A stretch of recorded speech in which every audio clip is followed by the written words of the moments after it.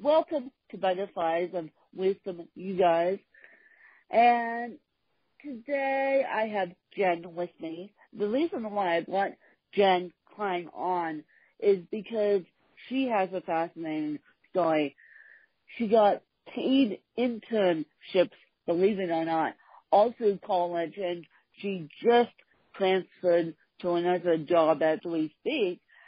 And so, for those of you that don't know, I'm actually going back to school in the fall, and so Jen is going to be my teacher this morning on my 30th birthday to teach me how she did it, and maybe I can pull a couple tricks from her magic bag. How does that sound? And so without further ado, I'm going to let Miss Jen take it away. Well, thank you for the amazing introduction. I'm so happy to be here, and I'm so excited to learn that you're going back to school. That's really exciting, and hopefully I can help with some tips for what to do when you get there. So I just wrote my first book. It's called An Intern's Guide to the Career World, and I had 7 internships in college, so I'm here to inform you a little bit about how to get an internship and what the best tips and tricks are to stand out from the crowd. Well, isn't that wonderful? Now, I'm actually going back to school online. My courses are online, but eventually I will be moving out to San Francisco, California, where the Academy of Arts is, and so I have a job right now that I'm happily employed right now, but I'm always looking for jobs and internships, especially remote work and remote freelance writing, because I'm getting my degree in fashion journalism, so I hope. Right. And so for those who are freshmen going back to school in the fall, and they have already had the conversation with their parents, and the parents say, well, FAFSA's wonderful. FAFSA, for those of you who don't know, is the United States financial aid, and FAFSA's wonderful. We'll get you on FAFSA. We'll see if you can get loans, but you kind of have to pay for your housing and food. So, Jen, that's where you come in. How do we start looking for internships and potentially paid internships? So I actually had all paid internships in college. I was really lucky in that aspect. But, yeah, I was definitely in that situation where I took out loans, but I still had to work all through college to be able to pay for it. So I would say that the first step is you want to identify the field that you want to go into. And what I did was I knew I wanted to go into graphic design and marketing. So I started doing research. I started researching, especially on LinkedIn. I would say first make a LinkedIn account, add your previous experience, even if it's not related to the field you want to go into, and then start researching on there. Look up people who are in the jobs that you want. I started looking at graphic designers and marketing associates and looking at what previous experience they had before they got to the role they're in now. And then I started looking at, agencies and any place that would need marketing and graphic design in the area where I was going to school or where you live.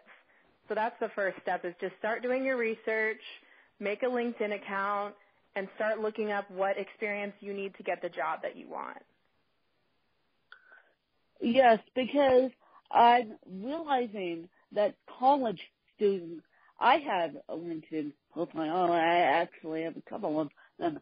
And I'm realizing that college students should use LinkedIn before they graduate college, because it's all about networking. It's all about who you know and who you can refer to. And it's like, okay, I want to go into the field of journalism. Let's start there. Do your research and ask people. Ask people, do you have opening at a news studio, for example, just to be a front desk person. It doesn't have to be behind the camera. It doesn't have to be doing CAD work in the graphic design field straight out of the chute. It just has to get your foot in the door.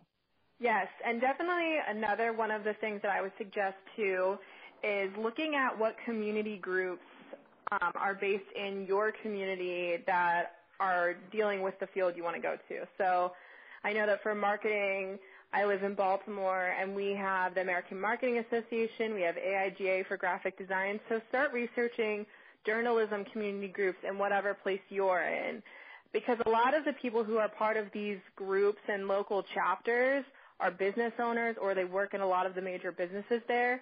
And the earlier that you can make connections with those people, that's another way to get your foot in the door for sure. Well, that's wonderful. Now, how do you feel about Facebook community groups? I know there's Facebook community groups. How do you feel about those? I would also definitely recommend those. I'm in a couple of Facebook community groups too, and I've actually gotten several jobs from those. I'm in one, I think it's social media jobs, and people from all over the country post jobs there, and sometimes they're long-term, sometimes they're short-term, sometimes they're paid, unpaid. I used a couple experiences that I found on those Facebook groups to start building my resume. So I did a one-day volunteer social media at a conference, and I was able to put that on my resume that I did that, and they gave me a recommendation. So I started making connections there, and the guy who found me for that actually just reached out to me last week and asked, oh, how are you doing? Is there anything I can help you with career-wise? So you want to start making those connections anywhere you can as soon as possible, especially in the college years. Oh, my God. So the guy that found you still remembers you and wants to help you again. Yeah, and the big thing that you want to remember with networking is you want to keep in touch with your contacts. I've had a lot of people that I've met through internships and through college and things, and I would say every couple months reach out to them and just say, oh, maybe you see that they're working on a new project, or maybe you see that they've just started with a new company or something. Take that time to ask for a life update and say, oh, I saw you're doing something new. What is it about? I'm interested in learning more about it. How are you doing? Making those simple connections is very genuine, but also very key in this world. Well, it's all about the know, like, and trust factor. Now, Jen, what is your favorite book? It doesn't have to be a business book. It just has to be a book that you go back to time and time again. I've recently always been going back to Girl Boss by Sophia Amoruso, which I've definitely recommended to a lot of people. Sophia is the founder of Nasty Gal, which is a huge online retailer, and she now owns a company called Girl Boss. But she wrote about her story with founding her company and running it, but also she put in so many helpful tips and tricks and ideas, and I've always been going back to that for inspiration for probably the last 6 or 7 months. And another book that I really like as well that I've given as a gift to many people is actually a book specifically on internships. It's by Lauren Berger, and it's called All Work, No Pay. And she, when you're first starting out doing internships or even looking for an entry-level job, has so many great tips and helpful advice in there. So I've referenced that a lot over the last 5 or 6 years. And I presume those 2 books could be found on Amazon and Audible and maybe Kindle? Yes. So those 2 books. I believe they're available on all 3. Okay. So people could go look up those 2 books, especially Go Boss, on Amazon. So, Jen, if you had to be educated by anyone inside or outside your field, who would it be and why? Well, definitely the 2 I just mentioned, Sophia Amoruso and Lauren Berger, who I idolize them. I think, are so smart, and I love the way that they carry themselves, but they're also good business women. And aside from them, Elizabeth Chambers Hammer, who owns Bird Bakery in San Antonio, and she is a journalist, and I just really like the way that she has navigated her career, and I like the way she carries herself. I really look up to women who have such a strong, sense of self and who really are confident in their businesses and their abilities. So that's who I'm very forced towards, for sure. Yeah. And what has been your greatest entrepreneurial success in all this? Well, right now I'm in the process of forming my own company, and we're at the tail end of it. The legal stuff just takes a long time. So when I first started interning back in college 5 years ago, I never thought that I was going to, own a business. I never thought I would pursue anything.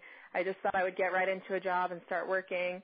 So I think that through all of my experiences, I've really gained a lot of confidence in myself and my abilities, and I definitely owe all of that to all my jobs and all my internships. So for sure, I just wrote my first book, which should be available in August, and that's the number one thing. I never thought that I would do that, so that's been a huge achievement. Yeah, writing the book, which Yes. should be available in August. That's a huge achievement in itself. And are you self-publishing that book, or are you traditional publishing? I decided to self-publish that, so yeah, I went that route. Yep. More creative control. More yes, creative for sure. control. Big time. Big time. Jen, you and I are not giving up on creative control of the books. No, and we're not. No. We worked too hard on these books, and these books are all babies. So good for you, and I presume that your book will be found on Amazon in August. Yeah, we're working on that right now with Amazon. Well, good. And are you using, if you don't mind me asking, are you using CreateSpace? No, I actually created it on my own in another program, but I think we're moving it over to that. Well, good, because for those of you who don't know what CreateSpace is Amazon's self-publisher. They CreateSpace books may be in Whole Foods eventually, because Amazon just bought Whole Foods. So you never know what Amazon is doing with their books.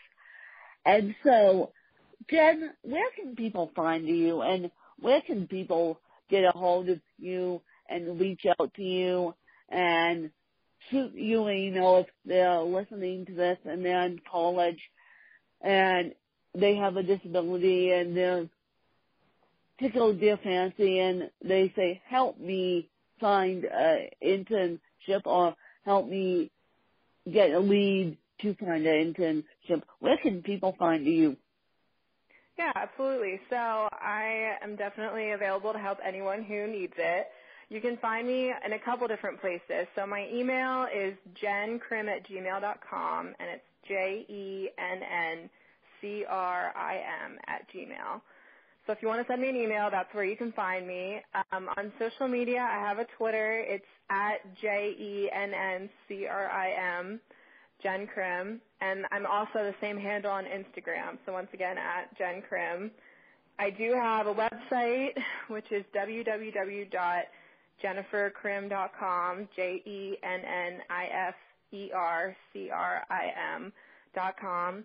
And my brand new website, which is launching this week, should be tomorrow actually, is called thecareerworld.com, and that's where I'll be sharing all of my advice for internships and jobs and general career things, and that's www.thecareerworld.com. And we will have all of Jen's information in the show notes, you guys. Jen, it was wonderful getting some insights from you, but before I let you head off to give more people more help, you can ask me 2 to 4 questions, and then we'll close out the show.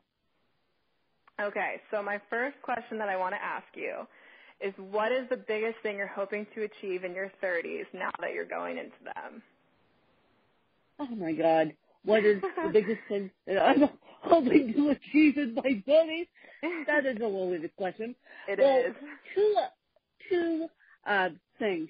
I'm hoping to get on the New York Times bestseller list with one of my books.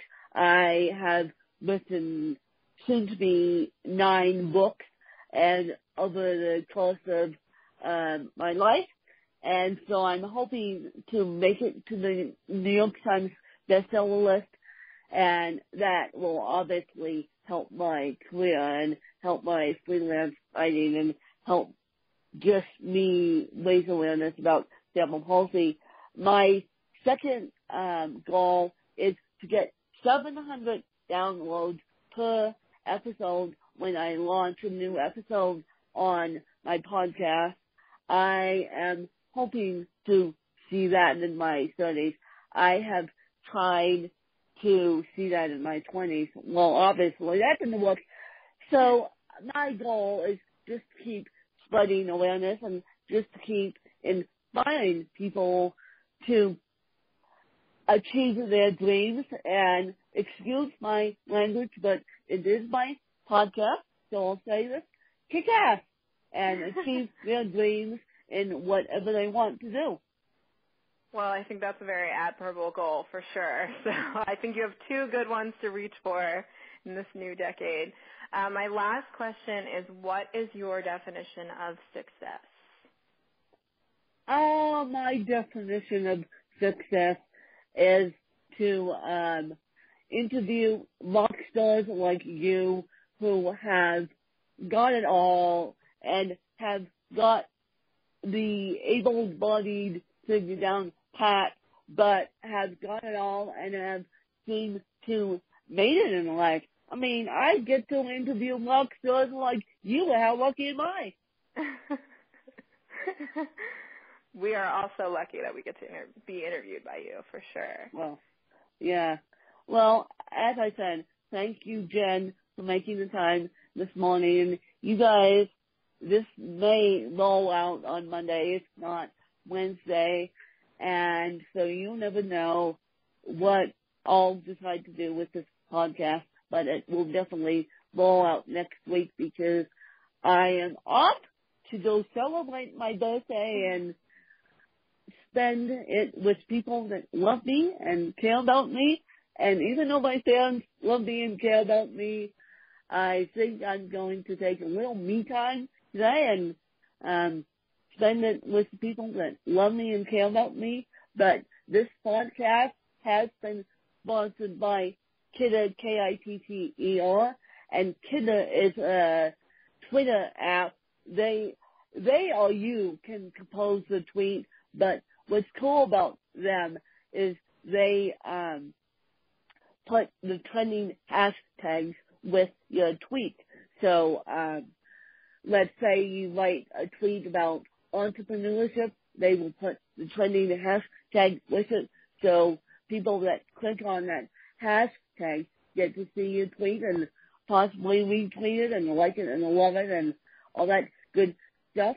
So again, I thank Jen for coming on my podcast, and you guys have a great day, and we'll talk to you next week. Thanks to you guys.